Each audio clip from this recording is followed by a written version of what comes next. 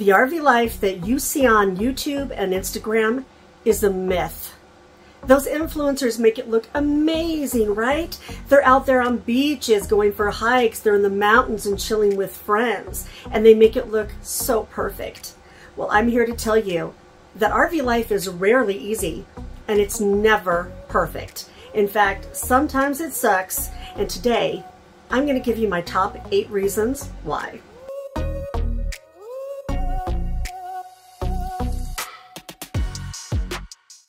Happy Sunday, everybody. It's Robin with Creativity RV. I hope you're all doing well out there. I'm doing great. I'm here inside of my RV.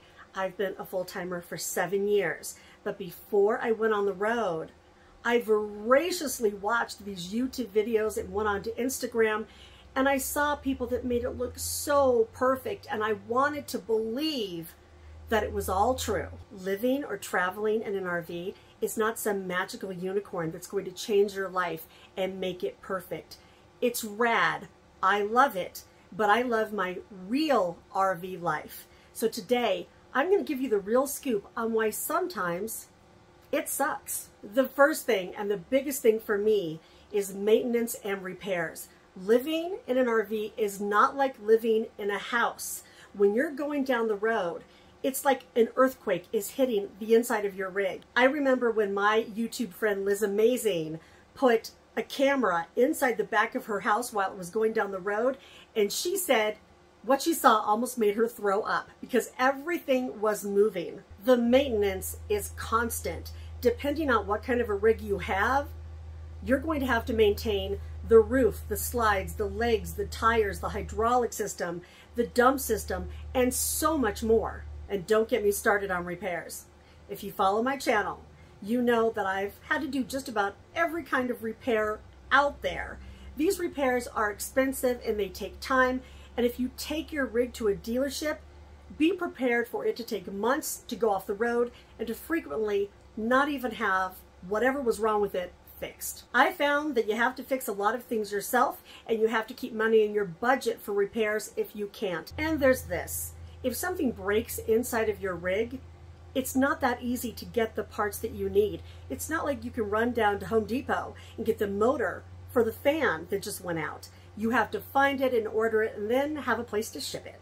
The second reason RV life sucks is the driving. Remember, these rigs are tall and light. So if there's any wind at all, you're gonna get knocked around. And not only that, but people on the road do not want to be near you. They don't want to be behind you. They don't want to be next to you. In fact, look at this clip that I just caught this year in Joshua Tree, where I pulled up to a stoplight, and some jackwagon was so anxious to get past me that he ran a red light and almost hit a bus.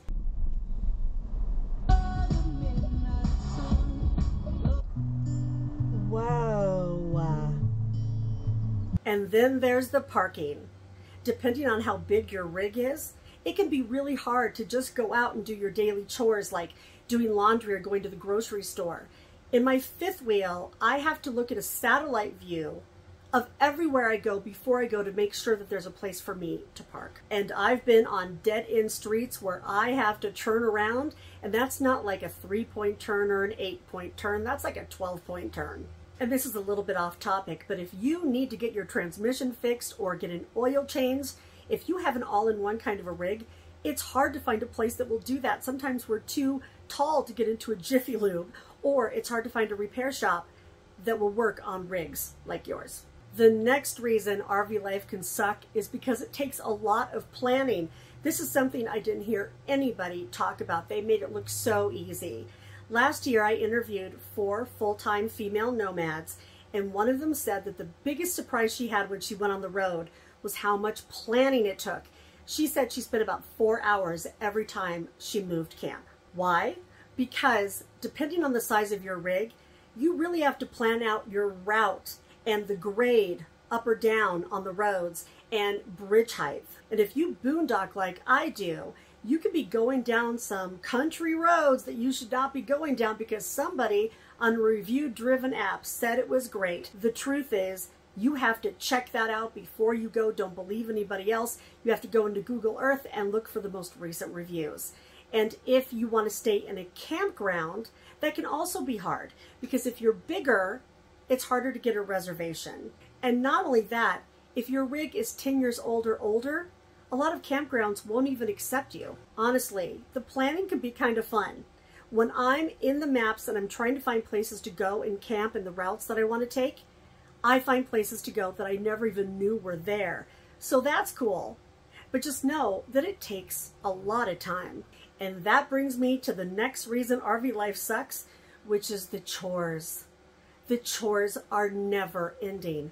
When I thought about going on the road, I thought, yeah, that destination is 3 hours away, 3 hours and 15 minutes, and I'm going to be there sitting in a camp chair. That is not true. You have to do so much when you're en route from one place to another, like getting water and dumping your tank and getting groceries, and then navigating your way down the road. And then once you get there, you have to set up camp and break camp, and everything takes so much time, and that's without the maintenance and the repairs and the planning. And then if you want to put an awning out and the wind kicks up, you have to put the awning back in. Everything is constantly changing and you have to maintain it. That is a chore. So maintenance and repairs, driving, planning, and chores are a lot. And I'm going to tell you about the next 4 things in just a second. But now is a great time to tell you about the sponsor of this video, Wayfarer Vans. Now, you may have seen me recently going out in a Wayfarer van. They were nice enough to loan me one for a couple of weeks. I went out to Moab and I visited them at their factory. They are fantastic. And I want to tell you about them because they really opened up my eyes to another way to go. Before I hit the road, I thought I needed so much stuff. I thought I needed the slides. I thought I needed the levelers. I didn't need all that. Wayfarer vans are different because they're simple. They're still quality, but they're simple and they're inexpensive. What they do is build out vans for people so they can hit the road that has everything done. The lighting, the insulation, the power, everything. But it's simple, so there's a lot less to break. When I was in the Wayfarer van, I kept looking around going, wow, this is a lot easier. I don't have to worry about the roof or the slides or the legs or getting a new water pump or fixing all of the stuff that usually goes wrong in my other rigs. Now, a Wayfarer is not for everybody. If you want a really schwanky rig or even a schwanky van, it's not the one for you. It's not going to have a giant shower and recliners and a big screen TV. But if you want a rig that just gets you to these beautiful locations without having to worry about everything else, a Wayfarer is a great option. I was literally shocked at how much their builds are. You provide the van, they do the build, you go on their website and build out what you want in their different floor plans and then talk to one of them. They're rad. And like a month later, without having to do the work yourself, DIY, your van is ready to go. Then it's yours and you can make it your own. Go into Facebook and look at the Wayfarian community. There are a ton of images and stories from people that get these vans and do the coolest things with them and lead the coolest lives. And one of the best things about the Wayfarer system is that most of the components inside the van can be taken out in just a few minutes with a wrench. So if you want to use your van for another purpose, like a job or moving, or just use it seasonally, or go sell it, it's a great option. I will put the link for them down below. Go check them out. Moving on to the next reason RV life can suck, and that is weather. And believe me, I have been through all of it. I have been in severe heat. Okay, you guys, decision made. It's just too freaking hot in here. I rode out a bomb cyclone in Colorado where my RV was literally picked up 3 feet and moved. Last year when I was in my Airstream, I was in an RV park without a skirt when it was -11 outside. The inside of the aluminum had frost all over it. When you're in an RV, you have to constantly be looking at the weather. So this is another really bad storm. It's hailing. We all say we're chasing 70 degrees, and that's nice, and I do, but sometimes that's just not possible. Like when I was in that bomb cyclone, there was no outrunning it. If you saw it like 6 weeks ago, My little baby Airstream was hit by a big hailstorm. My friend Debbie, who was next to me, actually had her rig totaled out, and that storm came out of the blue. But it's okay. You manage it like you manage the heat with Reflectix. You manage the frozen pipes. Everything is a trade-off. Just know that if you're going to be in an RV, even as a weekend warrior or a full-timer, you gotta look out for the weather. The next thing that can suck about RV life is choosing and using your residency state. Now, when you're on the road, you still have to choose a residence state. That's the state that you use for everything like your driver's license, your insurance, your registration, maybe voting. If you have more questions about this topic, check out my book, Be a Nomad, Change Your Life. It's available now on Amazon. It has a whole section on this with links to help you understand what your options are. You can get into a lot of trouble with something called a nexus, which looks at how much time you actually spend in a state and where you're getting your income, and you can get into a lot of trouble with the IRS if you screw this up. The next reason RV life can suck is the internet. Now, I know a lot of people say, I go out in my RV because I want to disconnect and be in nature, and I don't want my phone to ring, and I don't want to see my emails or my text messages or social media.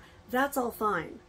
But for most of us, we need to be connected in some way. And for me, I need to have a lot of data for my job. If you're working remotely, that's probably true for you. And if you want to work remotely, you can also check out my book, Work From Home While You Roam, The Ultimate Guide to Jobs That Can Be Done From Anywhere, which has well over 300 real jobs with links to apply in all kinds of categories for all kinds of people.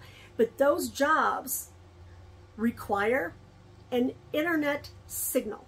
Being in an RV is not like being in a house where you probably have internet service that comes through a cable. On the road, you're going to have Wi-Fi, which means you're going to have to use the hotspot on your phone, which is probably capped, or Wi-Fi at the library or McDonald's, which sucks, or you have to get a travel router, which is expensive and also has capped data. Personally, I have unlimited Verizon on my phone. I have an unlimited AT&T router that I get from AT&T Business. It's not available to the regular public if you need to look for that. And I have Starlink. So I have to pay for all of that, but I consider it infrastructure for my mobile RV life. It's like my office expense because I have to have a signal.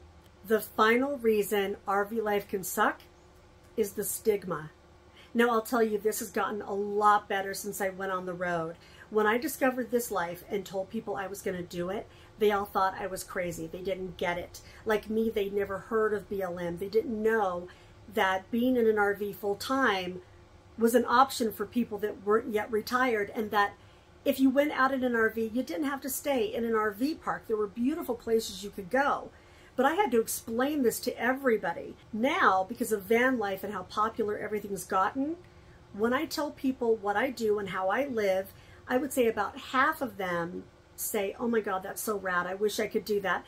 And just so you know, you can. I did it. You can do it. The flip side of that is people that think when you're out in an RV, you're just taking it easy because of all of those influencer images, that you're just out in a camp chair and you're just chilling and you're just enjoying yourself and you're some kind of a hippie slacker.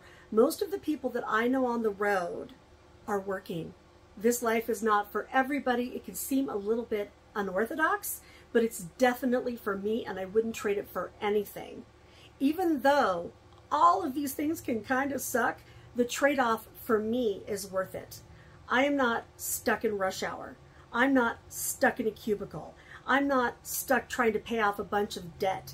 Instead, I go and I still work in these beautiful, idyllic places that I saw from those influencers before I hit the road, and I set up and work, and that's my backyard, and that can be very cool. But it's not some magical life that doesn't come with its challenges, and I wanted to tell you guys what it was really like. Please, in the comments below, tell me what you think.